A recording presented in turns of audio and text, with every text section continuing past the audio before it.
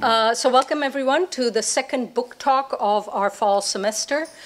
I see a lot of new faces, so at least I haven't seen you attend Tang Center events before, so I'll introduce myself. My name is Sanjyot Mehendale, and I'm the chair of the Tang Center for Silk Road Studies. It gives me great pleasure to welcome Professor Xin Wen to discuss his recent book, which I will hand out, called The King's Road, Diplomacy and the Remaking of the Silk Road. For those of you, by the way, who are interested in some of our other talks and events, you can just go to the Tang Center for Silk Road Studies website, and you'll see that next week we have a very interesting conference/workshop on the oasis of Kucha.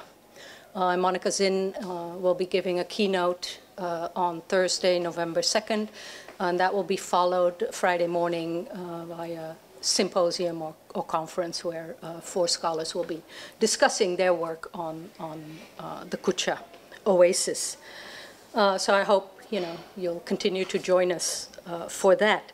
Back to our speaker, Professor Xin Wen received his BA from the University of Science and Technology of China and an MA in pre-modern Chinese history from Peking University.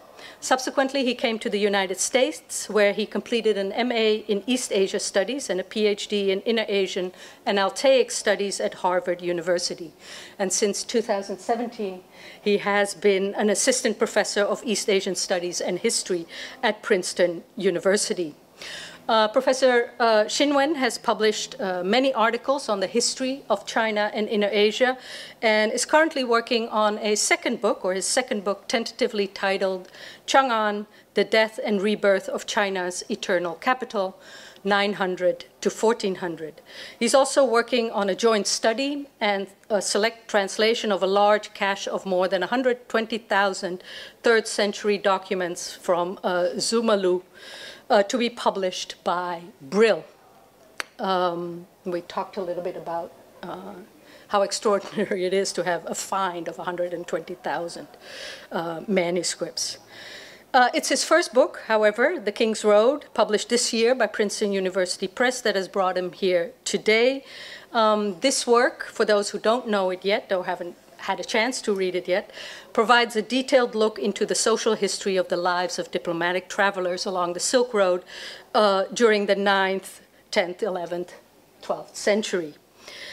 Based on close reading of 9th and 10th century documents discovered in the so-called Dunhuang Library, and excavating pieces of information on the long-distance journey made by travelers of different backgrounds, which is what is contained in this book. This book is a very welcome addition to the still sparse microscale scholarship on the nature of these networks of communication, teasing out their characteristics on the ground and placing them in space and time. Among the many issues that are addressed in the book, I just wanted to highlight, because you're going to talk about the book anyway, 2 things that really stood out to me. Once again, the importance of continued multidisciplinary research on the Dunhuang manuscripts and other locally produced and contemporaneous writings, in particular those that are not studied well or that are not really culled very broadly. Very important, I think, in understanding conditions on the ground along the Eurasian networks of exchange. And the second thing that stood out to me, and dear to my heart, was the defense of the, in academia, much maligned terms Silk Road, not as an anachronism, but one that, at least in your estimation, accurately describes historical awareness of existing networks of roads, as well as the things that moved along it. In other words, large quantities of silk. So thank you for that, because I'm always kind of explaining why our center is named, the Center for Silk Road Studies. Why? Because it's such, it is argued such a romanticized and colonial term. But thank you for that defense in your book. So I will stop there. Please help me welcome Professor Xin Wen. Thank you so much for the introduction and for the invitation and for hosting this event. And Sanjyot and also Frank for communicating with me on the logistics and the support. And thank you all for coming on a beautiful Friday afternoon where you can be doing a assortment of fun things in Berkeley. The talk today is titled, the title is essentially the same as the title of the book. The thing that you would notice is that I added the time at the end of the title. This was in the book manuscript, but then my editor told me to cut it because the goal is to pretend that this is a broader book than it actually is, and I think it sort of the result is that some people might accidentally bought it for reasons that they would eventually regret. But this is a more, that is to say, honest title, that this is not a book about the Silk Road in a way that a lot of other books that are about the Silk Road are, which are big surveys of hundreds, sometimes thousands of years. It is a book that's focused on pretty much one place in this 150-year period. So this is what it looks like, and I'll get to the argument and why I titled the book this way in the course of the talk. But as you can see, that this is essentially a book about the Silk Road. So to write a book about the Silk Road, or to write another book about the Silk Road, really needs some justification because there are so many books on the topic, and partly it's because the thing that we associate with this idea is so broad, right? I just randomly picked this visualization, this map that proportionally show the Silk Road. As you can see, it covers in some, at least in this visualization, essentially the entire Eurasian continent. So one of the things that I'm doing in this book is to try to think more critically about the concept of the Silk Road, where it comes from.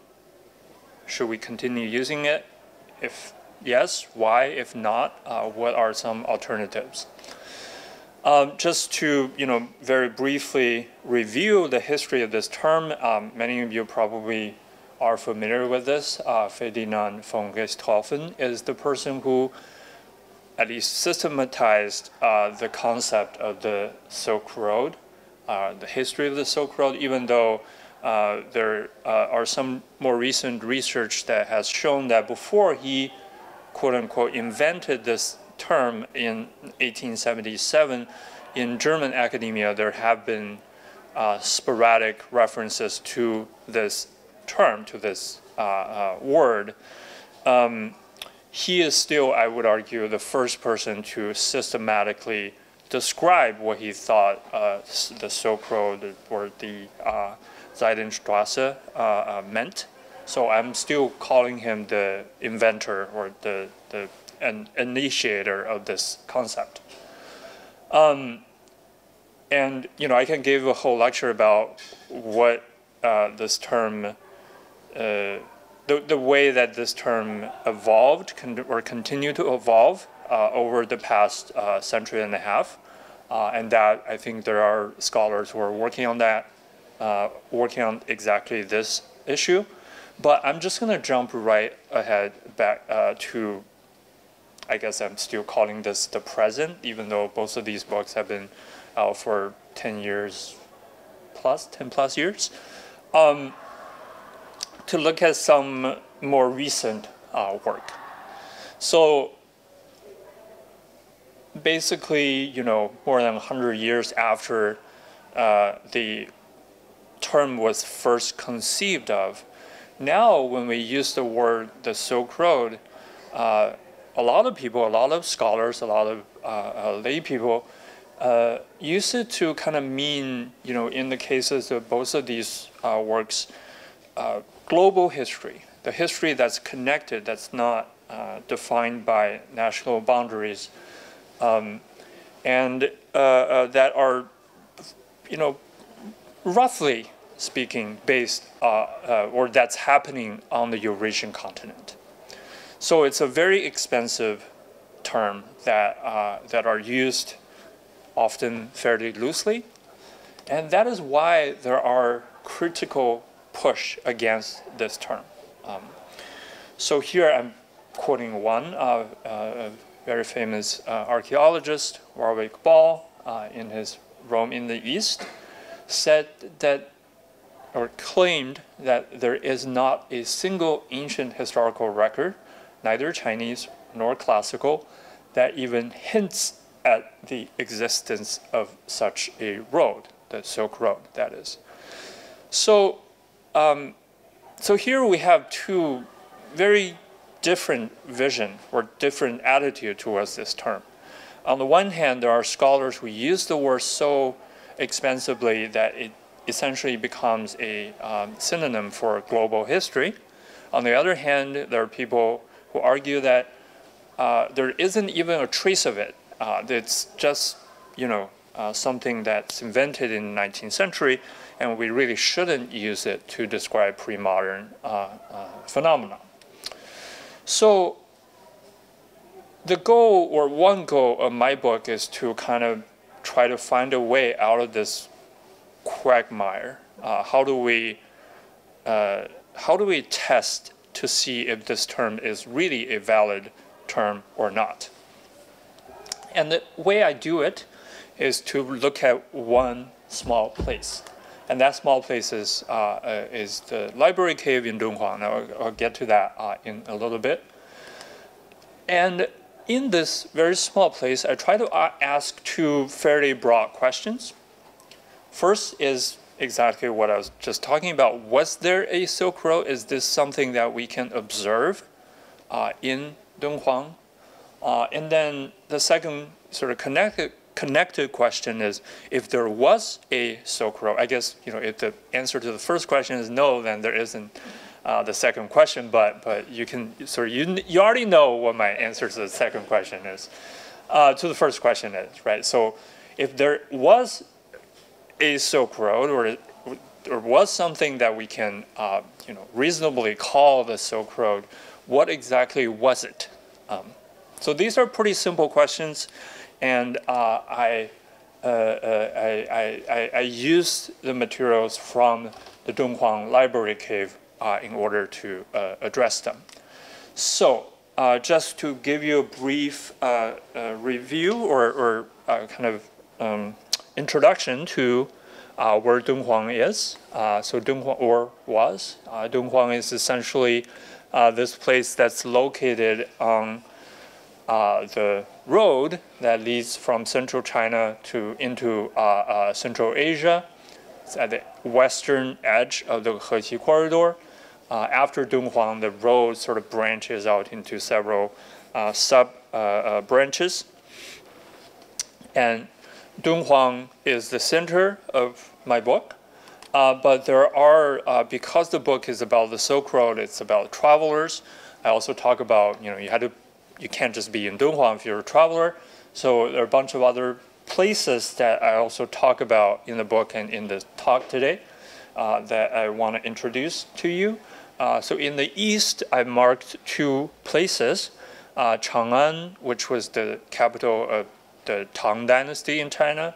Kaifeng, the capital of the northern Song dynasty. And then around Dunhuang, you have places like Turfan, Khotan, Kashgar, Ganzhou, and especially Turfan, Khotan, and Ganzhou. They were all oasis kingdoms like Dunhuang in this period of time. They were all of different ethnic and cultural affiliations. Khotan is, a place where Khotanese, a Middle Iranian language, is used, whereas Ganzhou and Turfan in this time were both, at least the ruling class, were both Uyghur, whereas Dunhuang Dunhuang's ruling class was primarily Chinese after the middle of the 9th century. So these are the places, some of the places that I will be mentioning in this talk. And Dunhuang is, so I choose Dunhuang as the focus of this research partly because of the centrality of its location, right? It's very centrally located on the Silk Road, as you can see. But that's not the only reason or the main reason. The main reason is really that we have a lot of documentation for the history of Dunhuang in this period. And that is because of these caves. So this is sort of the cave complex called the Mogao Cave Complex outside of the city of Dunhuang now. And as you can see, there are hundreds of caves. And for our historian, we're all familiar with these caves, and many of them have really important mural paintings. There are 300 or so of them. But I'm really only looking at this one cave, a very small cave. Now it's called cave number 17. It's probably the size of that corner, that kitchen area of this room. So it's a very small cave compared to many of the much larger caves in the Dunhuang, in the Mogao Cave Complex. But it is important because in 1900, this person, Wang Yuanlu, who was a Taoist monk, discovered, and this is Paul Paleo sitting in front of it, this cave, which was kind of walled up and hidden on the side of a much larger cave that was knocked down by Wang Yuanlu the wall was knocked down by Wang Yuanlu in 1900 that revealed all these manuscripts that were hidden behind it.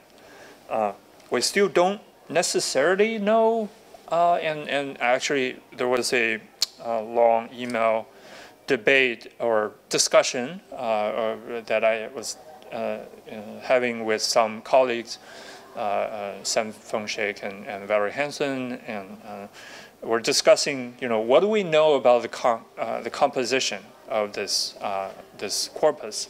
There's still some disagreement. I think my evaluation probably should change quite a bit. I think Tibetan documents probably would account for, I'm curious to know what Professor Dalton thinks, probably accounts for 20 to 30% of all the Dunhuang documents. But the majority of the documents that, or the manuscript that were found in the cave were in Chinese, and they're Chinese Buddhist texts. And then, and by the way, there are, about altogether maybe 70,000 manuscripts, give or take. And then, in addition to the Chinese document, of course, you also have Tibetan manuscripts. My count here is low, but I think there are more than that. Some of the most important Tibetan documents in the world, such as this, early, the oldest Tibetan historical account, Tibetan Annals, were discovered in Dunhuang in that library cave.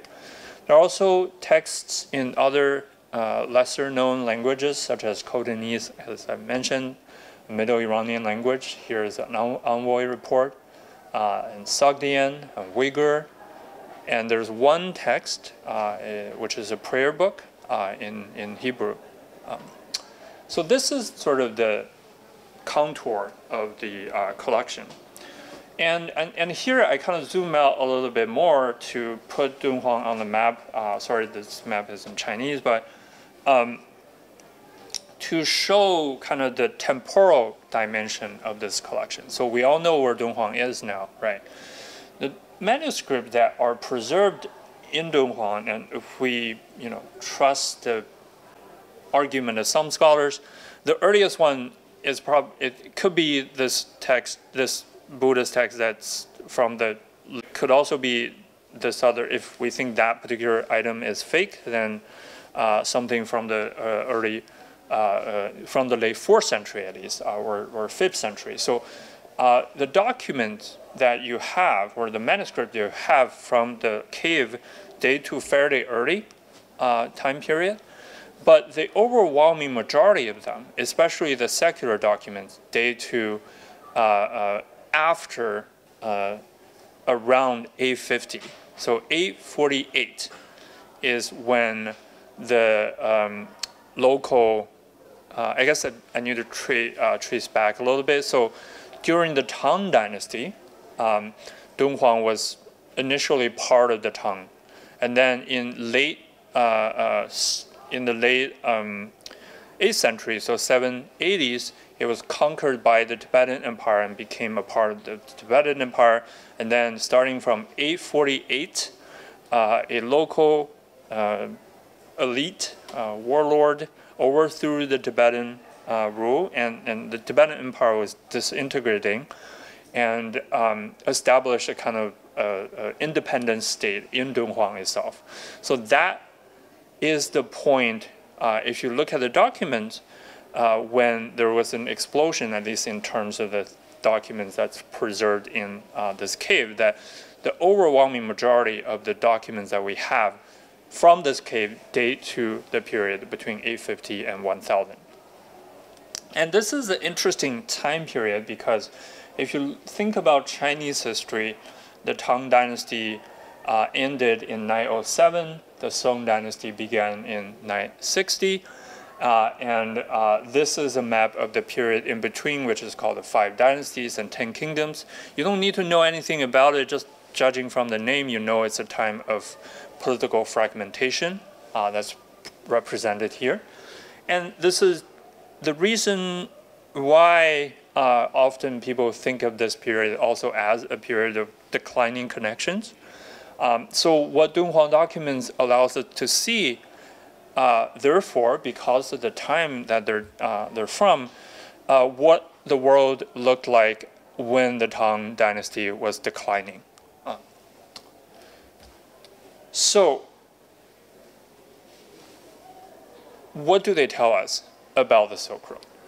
The way I kind of go about trying to answer this question is that I'm using Dunhuang documents, or documents from the Dunhuang library cave, to try to reconstruct the world of medieval long-distance travelers, to see what and how, what they were doing when they travel, how they're traveling. And it turned out that there are a lot of different sources that you can use to reconstruct this world. And so now I will walk you through, pretend that, just imagine that you're planning a trip from Dunhuang to, I don't know, Chang'an, to the Chinese capital, right, in the Tang. Before you even start, we have sources that tell you that people, the way that people approach these trips, such as this text, which I'm calling a prophecy book, which is essentially a text that tells you what are the right days to do certain things. And these things include long-distance travel. For instance, the entry that I highlighted here tells you that there will be wine and meat waiting for you if you go east today. And it will be auspicious to go south. But you will be delayed if you go west and north today. So these are the texts that the travelers, I would argue, consulted before they started their journey. And then, on the basis of this and other types of texts, they can decide on the right time to start their journey. Another kind of preparation is more material. In order to travel on the Silk Road, I'm sure you all know, you need support such as camels.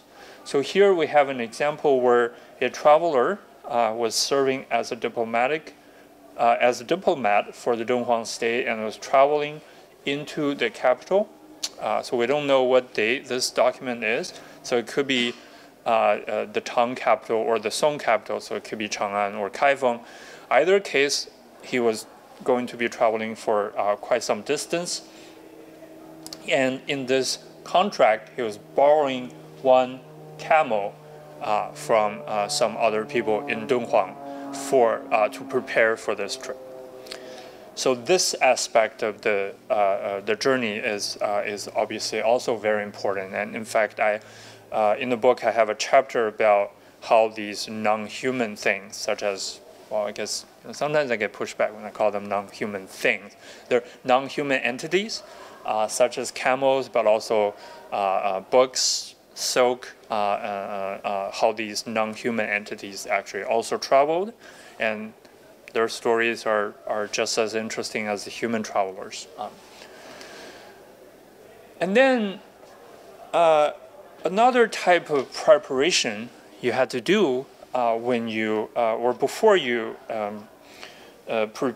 start your journey is more social. And here we have this very interesting document called which is a stipulation for a society for long-distance travelers. So essentially, in Dunhuang, local people organize into mutual help groups to support one another when someone needs to travel for a long distance. The stipulation here says for those who travel for more than 1,000 li, which is about 300 miles, on the day of the departure for trips that were for government matters, each member of the society should deliver one urn of wine. Upon their successful return, each should arrange at the welcoming banquet 2 urns of wine. So there is this system in which people who are not traveling were supporting people who were. And then, once you start your journey, you need another kind of support, which is what I'm calling road guide.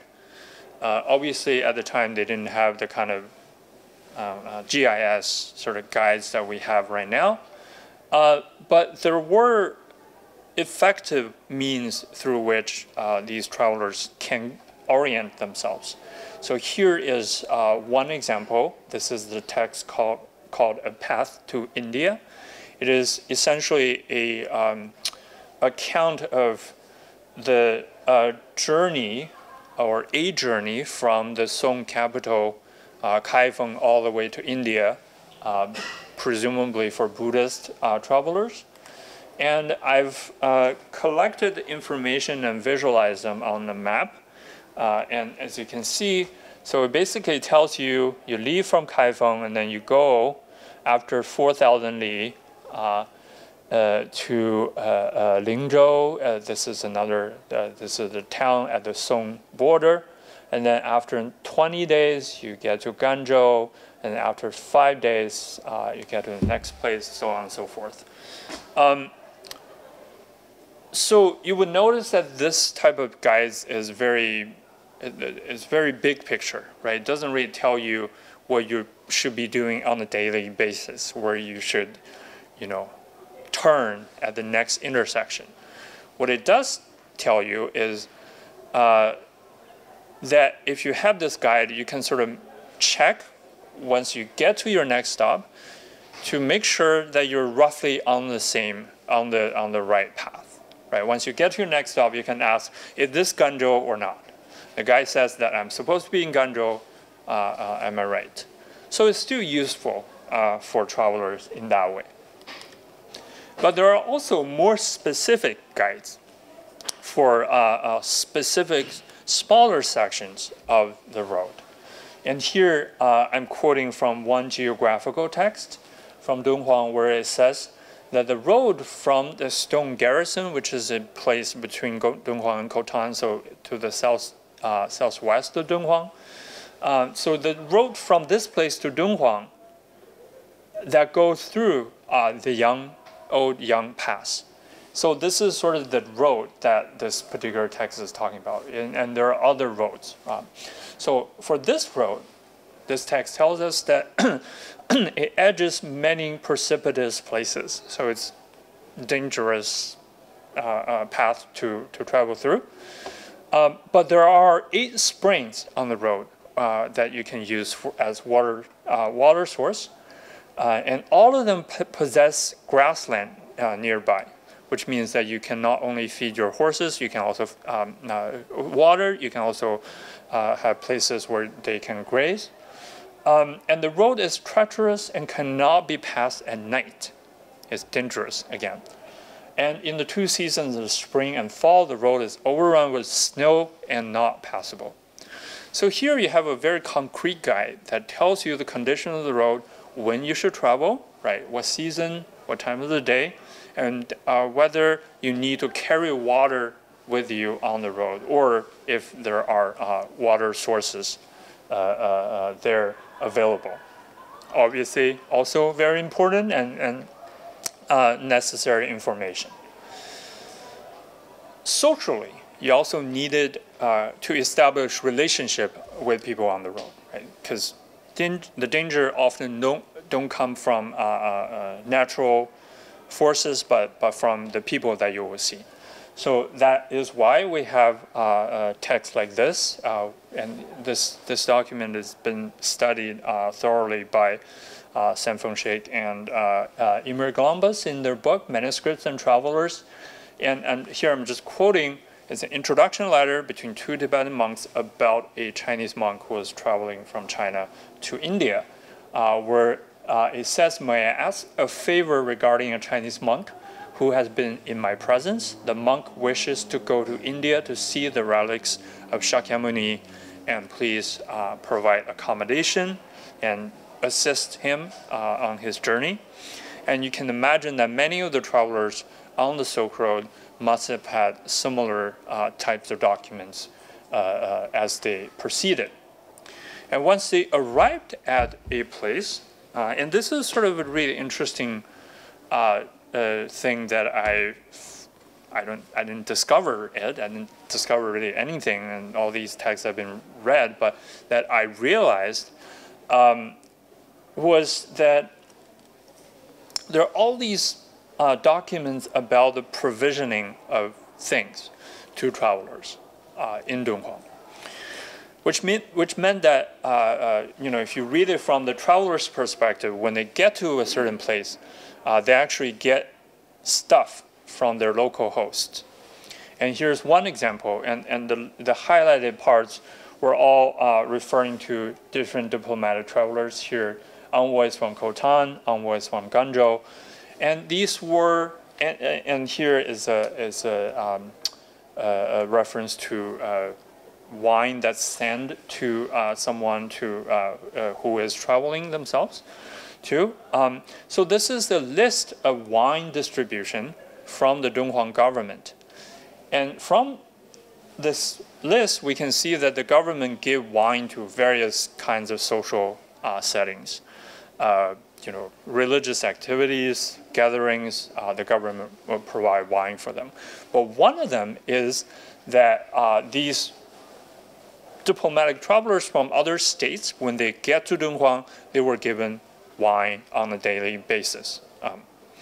And we have other documents showing that they were provided with food, they were provided with accommodation, and here is one where it tells you that they were provided with paper.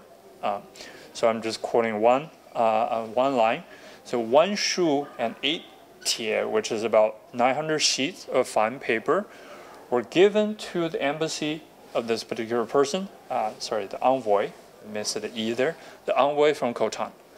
So this diplomatic traveler from Khotan who got to Dunhuang was given, apparently without the request for reciprocation, for free, that is, in significant number of paper for their use, and all the highlighted parts were these types of travelers. On the other hand, the travelers themselves were also bringing gifts to their host when they run into people on the not run into, but when they encounter people on the road. So here's one example from the envoy in Khotan, or Khotanese envoy, to the lord or the king of Dunhuang, where it says that the king of Khotan is giving the king of Dunhuang one large piece of white jade, or one piece, or one round piece of white jade. So there is this kind of exchange of material that we often associate with the Silk Road, right? But it's happening in the form of gift exchange rather than commercial transaction. Another thing that we encounter now on a daily basis, if we travel to a place where we don't speak the language, is how to communicate with people. And this is the same issue as I've mentioned, right? People in Khotan were speaking Middle Iranian language. We in Ganzhou and Turfan, they were primarily, at least Uyghur in the ruling class. And then you have all these Chinese and Tibetan people also existing in this area. So you encounter a lot of people who don't speak your language when you're traveling. What do? Among other things, you have these types of texts that are bilingual phrase books discovered in Dunhuang. So this highlighted part, this is actually Chinese. This Chinese language written in Brahmi script. That if you read it out loud, it means Shu Tang La, which means bring the water in Chinese. And then the next sentence says Wucha Wa Bala, which means bring the water in Khotanese. So, and it goes on and includes a lot of other kind of phrases such as bring the salt, make food quickly, all the sort of conversation, simple conversation that you would perhaps need when you're traveling. And by using text like this, and there are other examples, right? Here's some sentences from a Sanskrit Khotanese bilingual phrase book where, it says, Guter Gachasi, where are you going in Sanskrit? And then Khotanese says the same thing.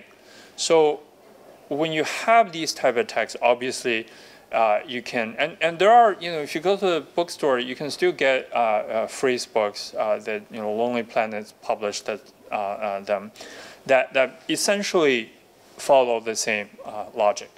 So by using these, the travelers can navigate, or at least try to navigate, the linguistic landscape of the Silk Road. They send and delivered private letters for people when they're traveling. And so this is something that's quite interesting. As I kind of mentioned, this is a politically fragmented world.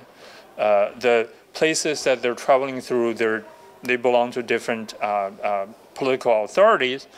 But one thing I observed is that these travelers often served as essentially mailmen. They send the letters that people wrote to somebody else in a different place. They deliver them, and they sort of travel with the letter for these people. Here's one example of a letter that's written by a monk in Turfan to several of his peers, other monks in Dunhuang, that was delivered by a diplomatic traveler between these two places, where it says, now with the departing envoy, I'm sending you a slight and local gift, which is 3 watermelons from the western land, from Turfan. And here's another example of a private letter written by two sort of disgruntled parents from Ganzhou to their daughter and son-in-law who are living in Dunhuang. So these two places are about, I don't know, maybe 500 kilometers away from each other. So it's not that far on the grand scheme of things, but it's not very close by either.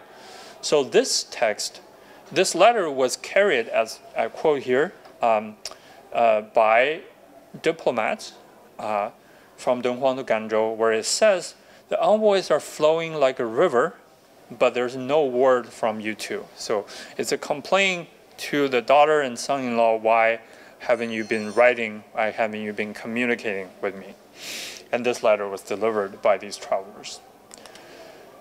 In addition to that, the travelers often also wrote official reports, and here is a part of many actually really interesting Khotanese envoy reports that are preserved in the Dunhuang cave. Here I'm just quoting one sentence where it talks about the condition of the road from Suzhou, which is closed by the Tatars, by their presence or by their raids. And now, apart from a bird in the air, the envoys of another man of another state, that is, has no passage, so no one can travel through. And these type of information, sending back to their home country, would be crucial as they plan, as people plan their future trips. Of course, you also have, as you do now, a graffiti that these travelers left. And here's one example. And this is not a manuscript. This is, this is a line that's left on the wall of one of the caves, not in this main complex, but somewhere else in Dunhuang, where it basically tells you what these people were doing. They were visiting a sacred relic site in the year 900. So,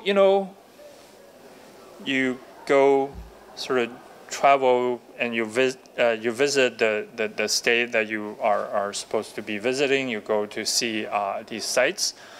So we can sort of get to know all these different aspects of the life of travelers. A final thing on this journey, or on the journey that you're doing, is that you also need to provide a note of gratitude for your host after you leave, or when you leave. And here is an example that expresses exactly that. And this is, importantly, a letter model. It's not a real letter. We actually find real letters that are written in exactly the same way, meaning that people were actually using these models. And with this, you can say that this one leg of the journey is complete. So this is sort of what I'm trying to do with the book, which is to use the very rich information that's contained in the document to reconstruct how people lived in Dunhuang. So this is objectively kind of the meat of the book, which is the social history of traveling. But what exactly is the significance of this? This is what I will talk about for the rest of the talk. Does it help us answer the question, was there a Silk Road? I talked to you a lot about various bits of information about how people traveled, right? Does it help us answer these big questions? And here I quote I quote Justin Jacobs, who is a great scholar who's written many interesting things, among which the most recent is called The Compensation of Plunder, which is about how these Dunhuang documents get looted or moved to outside China. In an article for the Oxford Research Encyclopedia, he said that the Silk Road is a purely modern intellectual construct, one that would have been utterly unfamiliar and likely incomprehensible to those historical agents it purports to describe. Again, this is another example of people essentially arguing that this is a 19th century concept that that the people that were using it to describe not only like Wei Bao said, not only produce no record that make reference to the Silk Road, they would not even understand it when it would be incomprehensible to the historical agent, to the people at the time. So this is sort of the kind of argument that I'm trying to assess.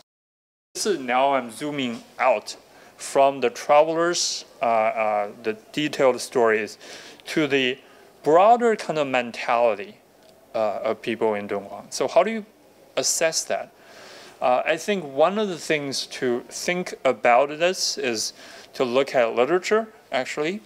And here I have a song that is performed in the New Year's Day festival in Dunhuang that is recorded with this song, would be, or some version of it would be something that people sang as they prayed for a more prosperous new year.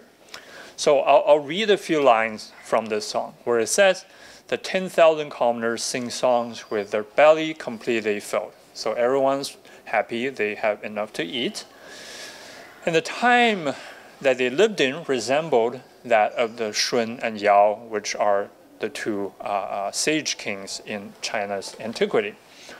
"Please do not worry," the singer continued to say, "about the eastern road being blocked. In the spring, the heavenly envoys will arrive, and they will offer large jin silk and with coiled dragons and different kinds of silk and textile." This is talking about the eastern side of Dunhuang, eastern neighbors of Dunhuang. And then it says, "To the west, all the way into Khotan, the road will be smoother than that covered with cotton. And these envoys will offer treasured artifacts and white jade and 1,000 pieces of cotton, silk, and miscellaneous cloth, all within the border of Dunhuang. As a result of all the contributions from both sides, chant the song of happiness, and enjoy the long life like Pengzu, who supposedly lived for 800 years.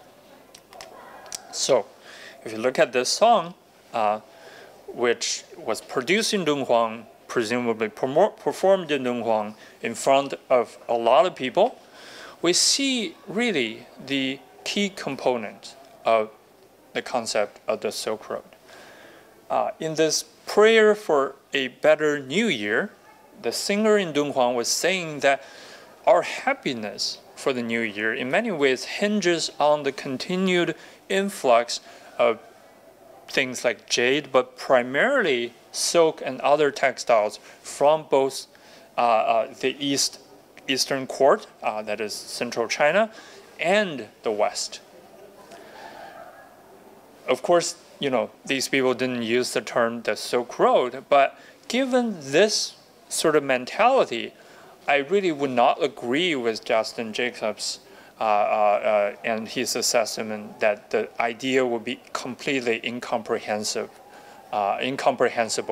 to people in Dunhuang. In fact, I think if we can actually talk to them, they would find the concept completely meaningful. So that's sort of the way that I'm trying to argue that we should continue using the term the Silk Road, because there in fact are pre-modern sources that kind of describe the Silk Road, and people in fact probably could understand what it is if we talk to them about it. They're not historians, so they don't theorize about their life, but it's not something that would have been impossible to understand. So having kind of explained my position on this issue, the next one is obviously, what are we seeing? What's the nature of all the different documents, and collectively, what kind of picture do they present to us? And this is sort of the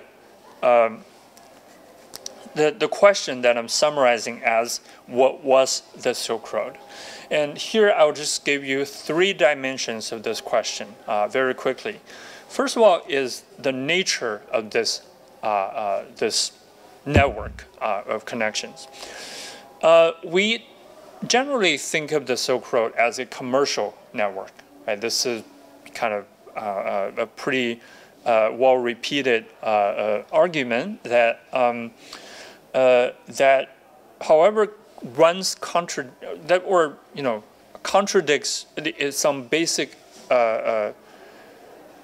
assumptions or basic ideas that we have about Dunhuang. As Valerie Hansen has pointed out, materials from cave number 17, from this cave that I'm using, rarely mention merchants. And my research on these documents essentially confirms her assessment. In the Dunhuang corpus, there are very few references to merchants and almost none. I found one or two that refer to a merchant that was not just local, that was actually traveling to neighboring states.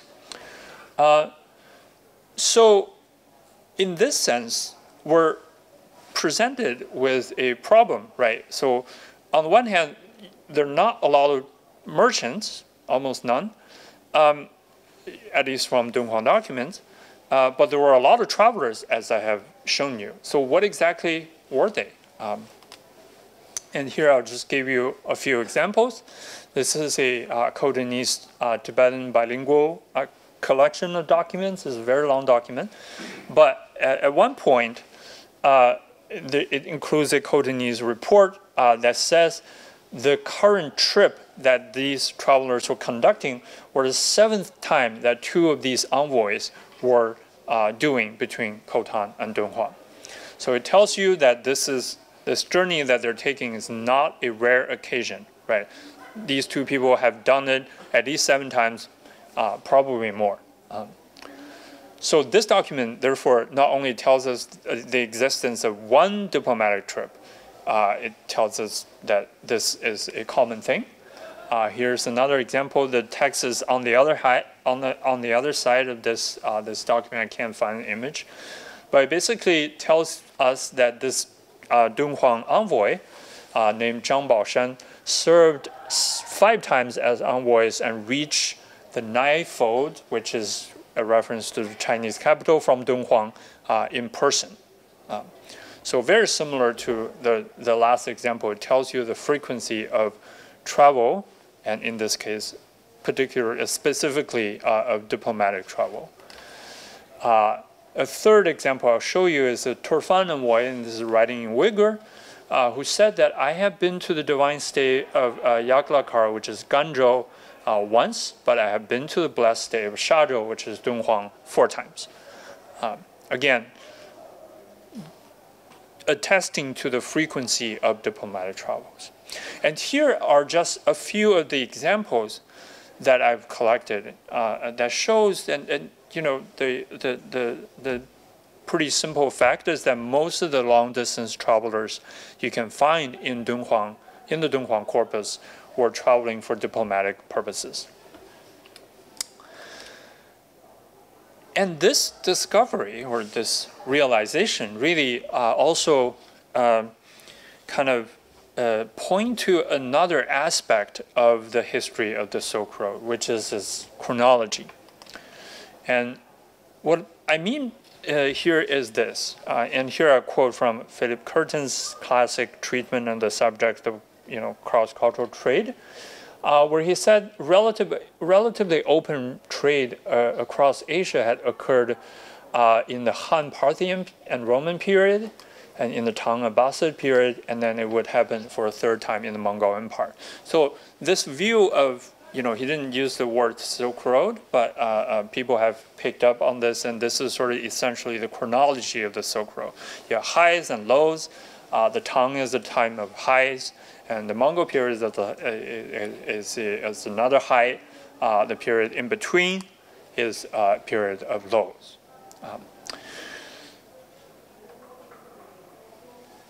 The Dunhuang documents obviously date primarily to this period in between the height of the Tang Abbasid period and the Mongol Empire. Are we seeing this decline of the Silk Road? That's the question that I'm asking. And I'm just going to skip that. Mars or Sabi essentially says the same thing. There are 4 centuries of limited intercultural contact along the Silk Road after the middle of the 9th century, exactly the time period that I'm talking about. But when you look at Dunhuang documents, the 3 that I just cited kind of shows that the travels were not only not exceptional, they're routinized, that people would travel to their neighboring states many, many times in their lifetime. Here's one example that kind of shows you this connection. this is a report made by a Dunhuang official to the central government in Dunhuang that describes all the Dunhuang envoys that are on the road, at least a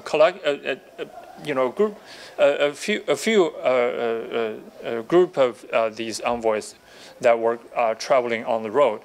It also tells you what was happening in China at the time, and the highlighted part shows that they were aware of the fact that Huang Chao, who was the rebel that almost overthrew the Tang, was recently killed. So they're gathering political information from the center. But what they tell us is that at the time when the letter was written, so the letter was written by someone who's here, who's in Suzhou and writing the Dunhuang. It tells you that when the letter was being written, there were 4 groups of Dunhuang envoys traveling between Dunhuang and Chang'an. One group was in Binzhou, 2 groups were in Liangzhou, and then 1 group was in this place called Jialing. What this again tells you is the routinization and frequency of long-distance travel, that this is exactly the time of, many scholars would say that travel between these places declined or sometimes even disappeared. From Dunhuang document, we know that they never really disappeared. Here's another way of looking at the frequency of these journeys. The Dunhuang government provided wine for these travelers, right? And here you can see that in this year, they provided wine for Turfan envoys for 3 months, for Khotanese envoys and Ganzhou envoys for in both cases for over 100 days. So these diplomatic travelers were not only traveling very frequently. Once they are on the road, they're on the road for a very long time. They're almost forming a kind of semi-permanent embassy in the places that they go. And then finally, the other piece of kind of evidence that I collect are from traditional transmitted Chinese sources. I'm not going to go into this very much. Essentially, we see a lot of references to long-distance travel in these sources as well. So my answer to that question is that, in fact, there isn't any evidence of a decline or precipitous decline in terms of the interconnection between China and Central Asia in this period. Finally, the question that I want to ask is, what exactly does this do to people? So we talk about the Silk Road, cultural exchange and this and that, and they're all very interesting.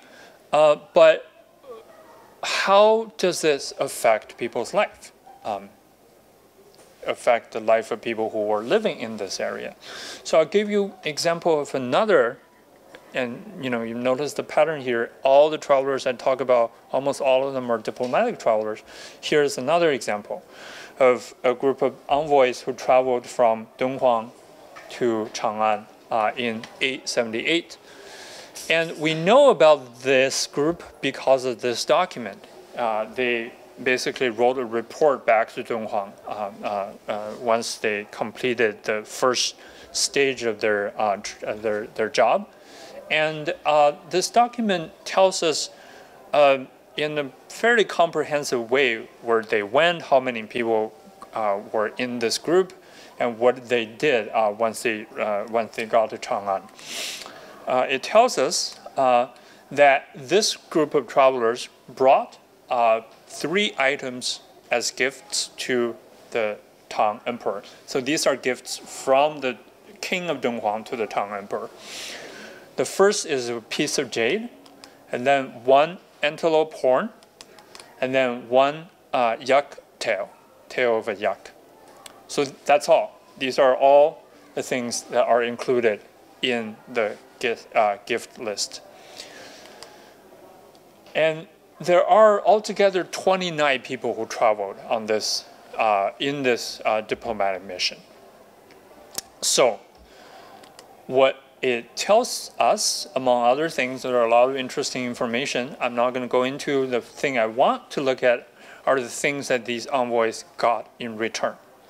So the Tang emperor gave the envoys clothing, silk, and silverware, not only as return gifts to the king of Dunhuang, but also to the envoys themselves. And if we and they also paid for the travel, the cost of travel, using a term called the cost of camels and horses for the travelers. If we put them all together, you can see that the counter gifts from the Dunhuang, from the Tang emperor, amounted to 1,800 pi of silk, 42 sets of clothing, and then 19 pieces of silverware for these envoys. And 1 pi of silk is about 12 meters, so you get a sense of how much is being given. And if we look at the person on an individual basis, obviously the gift is ranked by is differentiated by rank. The higher your rank, the more you got from the Tang emperor. The person, the lowest status envoy in this group, still received almost 50 pi of silk and one cotton clothing, one set of cotton clothing.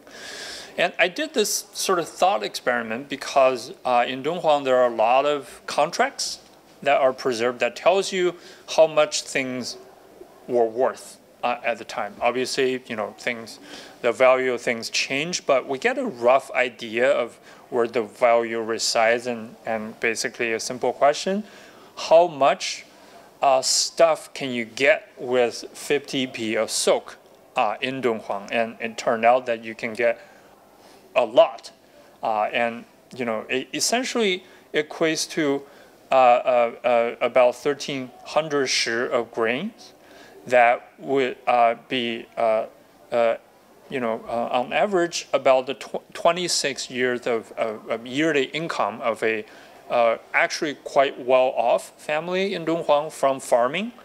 It could buy you, according on the basis of this these two contracts of house purchase, 20 houses, and it could hire a man to work for you for 55 years, and it could get you enough food to feed an adult male for 165 years.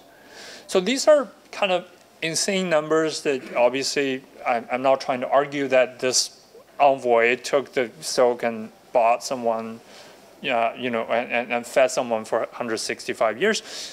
The point is to show that the amount of stuff that they're getting is economically meaningful, is significant, is, you would argue, life-altering amount of wealth. And that is why people were taking huge financial risks to try to join diplomatic missions. And here's just one example. Someone was, again, borrowing 1 pi of silk to fund his diplomatic journey. And in this contract, it tells us that when he comes back, he will pay 2 pi. So the interest rate is essentially 100%. So you can sort of think of them as these are almost like gamblers, really playing with money, and from this you can assess, or you can infer that there were a lot of profit to be gained by traveling as a diplomat. And this is another thing I'm getting to the end that I want to point out, and this is a work by Eric Tompe, who collected all the contracts in Dunhuang that he could find. There are a few more. This was published in the 80s, I think. That there are a few more that have been identified, but essentially from what he discovered, out of the 47 contracts that he studied, he discovered in Dunhuang, 19 of them, because these contracts, they're essentially about, either I'm borrowing something from you or I'm buying something from you. they would often say at the beginning, I'm doing this for X reason. They don't always say it, but they often would. And of the 47 contracts that we have from Dunhuang, 19 of them quotes diplomatic journeys as the reason why this economic activity was initiated in the first place. And I think this is really significant, and as a, as statistical as you can get from a medieval cave, to show that traveling as a diplomat is really, or diplomacy in general, was a really important component of the Dunhuang economy in a way that we often find hard to conceptualize. I guess if you live in places like Washington D.C., right, you can see how the state takes such an important role in your life and the life of the city, and a place like Dunhuang is very, very similar in that sense. And I'm just going to skip this. And one last thing that I would say is, I would just point out to this painting, which depicts, and if you are familiar with the iconography of Chinese emperors, this looks like the Chinese emperor, but it in fact is depicting the king of Khotan. And this is another kind of impact of the diplomatic travel that I'm seeing, which is that culturally speaking, this type of borrowing were really happening among the imperial or the state political elites on the Silk Road. There are a number of questions, and we'll get to this in the Q&A, I'm sure, that kind of restrict my, I want to, sometimes walk back my argument a bit because there are remaining questions. First of all, we need to obviously think about bias in the representation of the Dunhuang documents. Dunhuang documents are not a random sample of what life was in Dunhuang at the time, so what does that tell us about this issue? And how can we contextualize this case study in other areas, in other time periods, and come up with a comprehensive account of the history of the Silk Road? But, and this is a big if the Silk Road can be demonstrated as primarily being primarily speaking a diplomatic network, how does that then change how we tell the history of global connections in the pre-modern period? So these are questions that I will want to raise and hope that we can discuss. And thank you very much. I've talked for too long, sorry.